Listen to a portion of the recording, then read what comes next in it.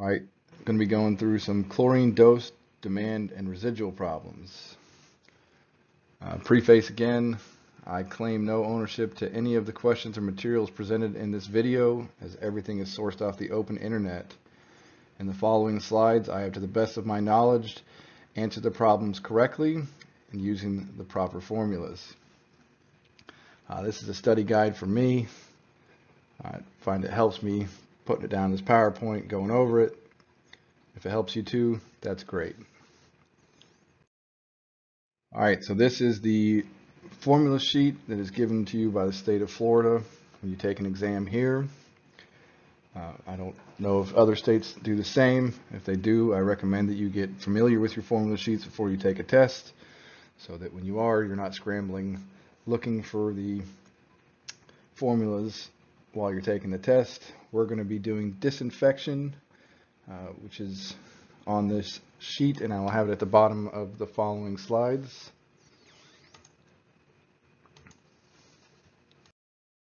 Question number 1. If the chlorine residual is 0.8 milligrams per liter and the chlorine demand is 2.8 milligrams per liter, what is the chlorine dose? All right, so first we're going to find our known and our unknowns. So what is known is the residual of 0.8 milligrams per liter and the demand of 2.8 milligrams per liter. The unknown is the dose, and I put down here in the bottom corner the formulas that you'll be using to solve for chlorine dosage, demand, and residual problems. So because the unknown is dose, chlorine dosage is equal to chlorine demand plus chlorine residual in milligrams per liter. So if you plug in your residual of 2.8 milligrams per liter plus 0.8 milligrams per liter, you get a dosage of 3.6 milligrams per liter.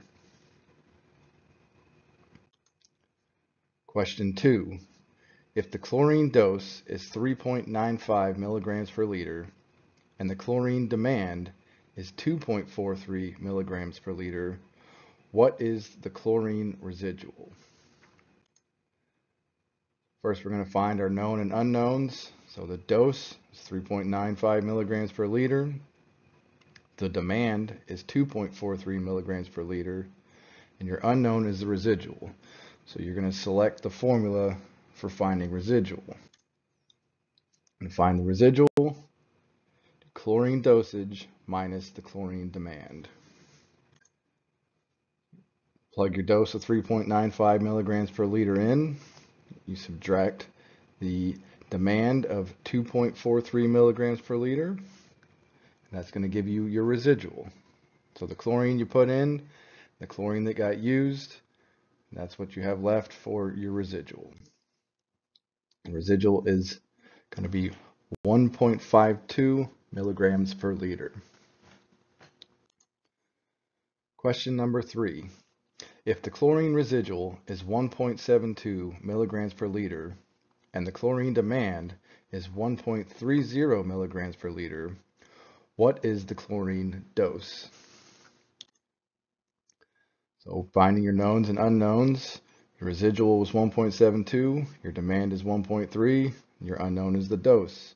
So again, you'll use the formula for dose, which is chlorine demand plus chlorine residual will give you your dose. And plug those numbers in, 1.30 milligrams per liter plus 1.72 milligrams per liter. It's going to give you your dose of 3.02 milligrams per liter. Question number 4. If the chlorine dose is 4.65 milligrams per liter and the chlorine residual is 1.83 milligrams per liter, what is the chlorine demand? Like I said, all of these questions are examples of what is being used up during breakpoint chlorination. So you put in the 4.65 and you're left with 1.83. So everything in between was before you reach breakpoint. Your knowns and your unknowns. The dose is 4.65 milligrams per liter and the leftover residual was 1.83 milligrams per liter. And we are looking for the demand. Demand formula is chlorine dosage minus chlorine residual. So plug in your numbers, 4.65 milligrams per liter in your dose. Take your residual away, minus 1.83. That tells you that your chlorine demand was 2.82 milligrams per liter. Question number 5. A water is tested and found to have a chlorine demand of 1.5 milligrams per liter. If the desired chlorine residual is 0.6 milligrams per liter, what is the desired chlorine dose in milligrams per liter? Get your known and your unknowns. You know the demand is 1.5 milligrams per liter. The residual is 0.6 milligrams per liter, what you want left over. We don't know the dose. Put the dosage formula up there. Chlorine demand plus chlorine residual will give you the dose you want. Plug your numbers in. 1.5 milligrams per liter plus 0.6 milligrams per liter. That's going to leave you with a dosage of 2.1 milligrams per liter. Question number 6. The chlorine dosage for a water is 1.8 milligrams per liter. If the chlorine residual after 30 minutes contact time is found to be 0.4 milligrams per liter, what is the chlorine demand in milligrams per liter? So what you know is you dosed it at 1.8 milligrams per liter, and then after 30 minutes, you are left with a residual of 0.4 milligrams per liter. So what is the demand? Formula for demand, chlorine dosage minus chlorine residual. Plug in your dosage of 1.8 milligrams per liter minus 0.4 milligrams per liter. You get your demand of 1.4 milligrams per liter. So after 30 minutes of contact time, 1.4 milligrams per liter of chlorine were destroyed, leaving you with 0.4 milligrams per liter as a residual. Question number 7. If the chlorine dosage for a water is 1.2 milligrams per liter, and the demand is known to be 0.8 milligrams per liter, what is the residual amount in the water? Your known and unknowns, you know your dose was 1.2 milligrams per liter, and you know your demand was 0.8 milligrams per liter. You're looking for the residual. Residual formula, chlorine dosage minus chlorine demand. So you put in your dosage of 1.2 milligrams per liter, subtract the demand of 0.8 milligrams per liter. That is going to leave you with a chlorine residual of 0.4 milligrams per liter. Question number 8. You must maintain a 0.5 milligrams per liter chlorine residual in the finished water with a chlorine demand of 1.5 milligrams per liter. What should the chlorine dose be? So what you know is the residual you want to maintain is 0.5 milligrams per liter, and the demand of the water is 1.5 milligrams per liter. What you're trying to find out is what to dose the water with.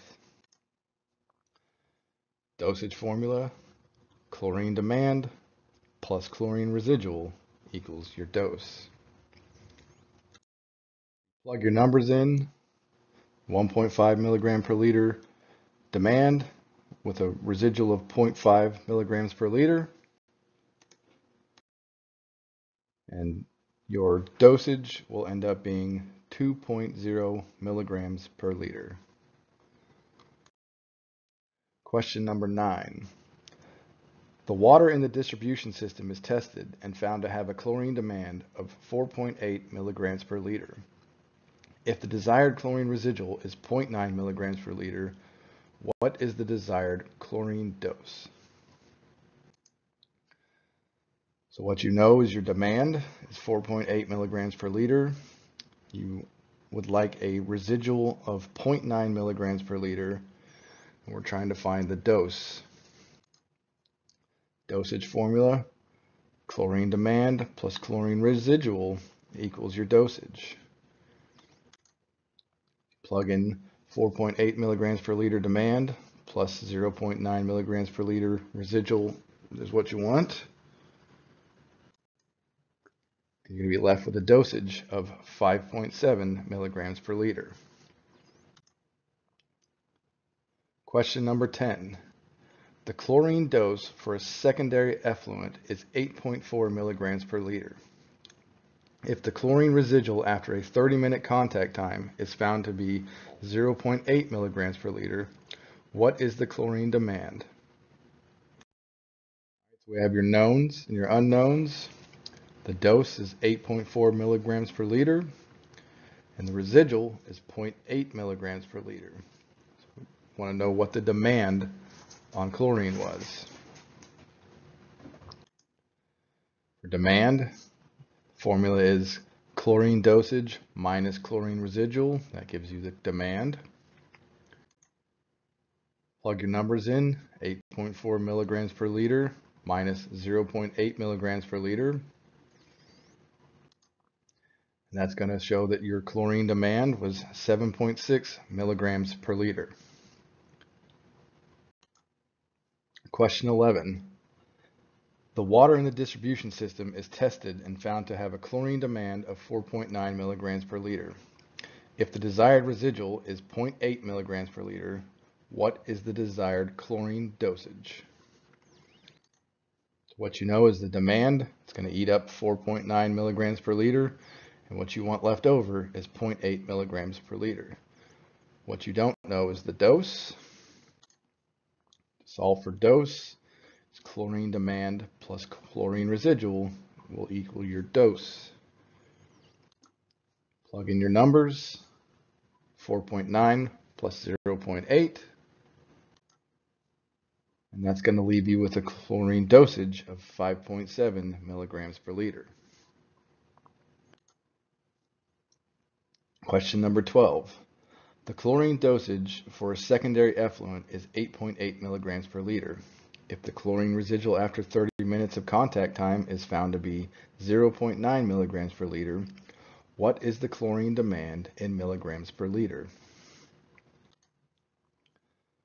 So what you know is your dose of 8.8 milligrams per liter. After 30 minutes of contact time, your leftover residual was 0.9 milligrams per liter. So we're going to solve for the chlorine demand. Chlorine demand formula: chlorine dosage minus the chlorine residual gives you what your chlorine demand was. Plug your numbers in: 8.8 milligrams per liter of dose minus 0.9 milligrams per liter of residual left over. That will give you a chlorine demand of 7.9 milligrams per liter. Question 13. The chlorine demand of a secondary effluent is 7.9 milligrams per liter. If the chlorine residual of 0.6 milligrams per liter is desired, what is the desired chlorine dosage in milligrams per liter? All right, so what you know is your demand. What you know is the residual you want left over. What you're looking for is the dose to achieve that. Again, dosage. Chlorine demand plus chlorine residual will give you your dose needed to achieve these things. Plug in your numbers: 7.9 milligram per liter demand plus the desired residual of 0.6 milligrams per liter. Add them together. You get a chlorine dose of 8.5 milligrams per liter. Question 14. The chlorinator is set to dose 6.35 milligrams per liter. If the chlorine residual leaving the plant is 3.86 milligrams per liter, what is the chlorine demand? So what you know is the dose. 6.35 milligrams per liter, and the residual leaving the plant of 3.86 milligrams per liter. What you're trying to figure out is the chlorine demand. Use the chlorine demand formula, which is chlorine dosage minus chlorine residual. That gives you the demand. Plug in your numbers. A dose of 6.35 milligrams per liter minus 3.86 milligrams per liter residual. That shows that you had a demand of 2.49 milligrams per liter. All right, so that was just a quick 14 questions on dose, demand, residual formulas. It's pretty easy and straightforward. Like I said, this has helped me. Hopefully it can help you. Thanks.